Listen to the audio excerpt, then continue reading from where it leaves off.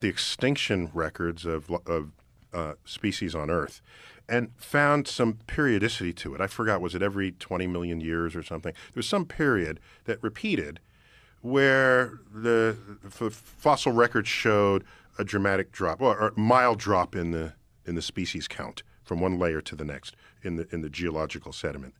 And so if this has a rhythm to it, there is nothing in the solar system that has a 20 million year rhythm. So someone suggested maybe the sun has a really eccentric, as in its orbit, it's in a binary star system where there's another star that plunges in through the solar system, coming through the Kuiper Belt, and then goes back out in this dance with the sun. So we wouldn't have seen it in our civilization because this is all right. But when it does that, it disrupts the Kuiper Belt.